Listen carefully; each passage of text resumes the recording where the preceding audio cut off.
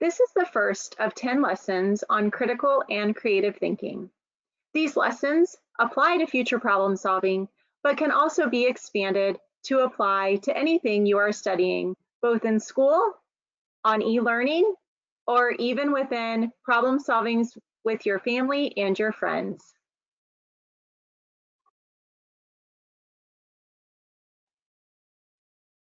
When we are solving problems, it is very important to think about creative thinking and critical thinking, as both of these aspects are important. They work together so that you can generate a lot of ideas and then also focus in on those great ideas to solve your problems. So what is creative thinking? Creative thinking is the process of generating new and many ideas. There are many definitions of creative thinking, but this is the basis of what happens when you think creatively. When you are thinking creatively, it is very important that you apply the principle of deferred judgment. That means you are not evaluating or choosing your best ideas during creative thinking.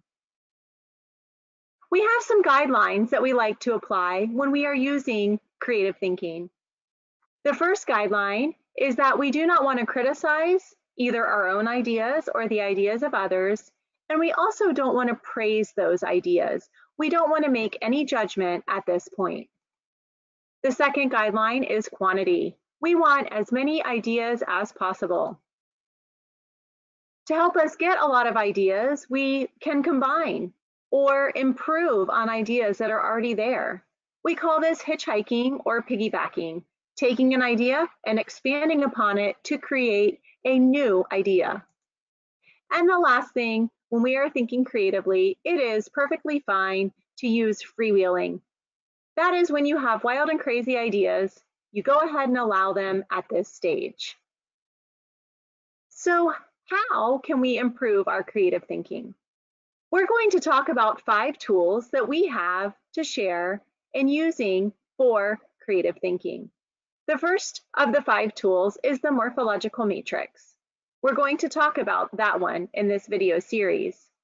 The other tools, Scamper, attribute listing, brainstorming, and force fitting, will be explored in other lessons. Here is one way the morphological matrix may look. You will see that there are numbers down the side from 1 until 0. You also see that there are 4 columns. You might use a morphological matrix with 3 columns, but in this instance, we're going to use 4 columns. We're going to list some characters. Here is just a list that I've jotted down so we can move through this example. We have a variety of characters from Mickey Mouse to Bill Gates to a ballet dancer to a talking goldfish to Selena Gomez. The next thing we're going to do is think about some settings. The zoo, on a riverboat, in a greenhouse, or in Paris, a wide variety of settings. What are some goals? To solve a mystery, to get rich, to skydive, to become famous. And what are some obstacles? Bankruptcy, outlaws, travel plans canceled, fear. So if we were asked to write a story and we needed help coming up with a unique idea, we might use a morphological matrix to help us. How would we use the numbers? Well, I, in this example, am going to use the last 4 numbers of my phone number, so 8902. So I see here that the first 8 is a talking goldfish, the 9 in a greenhouse, the 0 escape, and the 2 outlaws. So using this example with my phone number, I would have a talking goldfish who's in a greenhouse trying to escape because there are some outlaws coming to try to get him. Certainly, you could see that there might be some very entertaining aspects of a story once I started elaborating on this character and the setting and the goal and the obstacle. This is just one way to use the morphological matrix. If you don't know what to write about, that's the example we just used. That's a great way to use the morphological matrix.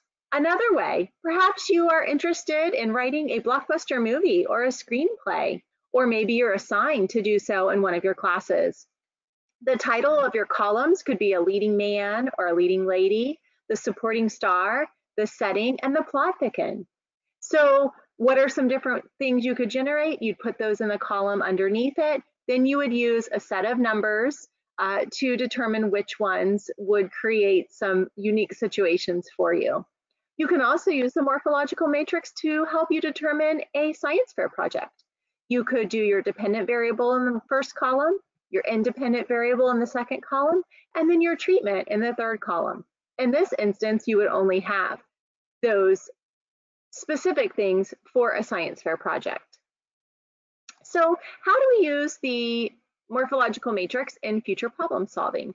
Well, there are many different ways, but I'm going to give you an example how to use the morphological matrix when developing challenges. So I'm going to think about the topic that some of our students are studying right now in preparation for their affiliate bowls, and that is the topic of living in poverty. So I have just finished looking over the readings, research, and resources, and I want to come up with some new and unique ways to develop some challenges. So what I'm going to do is I'm going to list people and agencies, I'm going to list places, and I'm going to list some obstacles. And this time, instead of using my phone number, I'm going to roll some dice for a new combination. So here's the morphological matrix that I completed when looking at those articles. So some of the people that I noticed in the research was the United Nations, the World Bank, volunteers, asylum seekers, the Organization for Economic Cooperation and Development, and children in poverty. So these were all people that I noted in my research.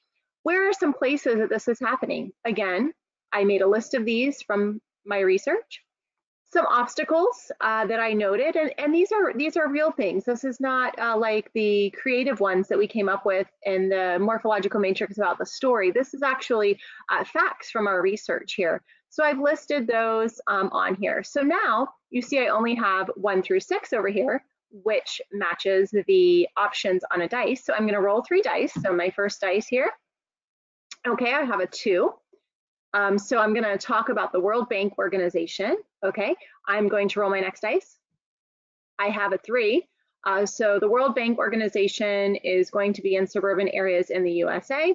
And my last one is a 1. The poverty cycle does not seem to end. So I might come up with a challenge that the World Bank organization, who's trying to help suburban areas in the United States of America, is having the obstacle of the poverty cycle not being able to end. They're not seeing any progress there. So that is certainly a challenge. Maybe it's not the perfect people and agency.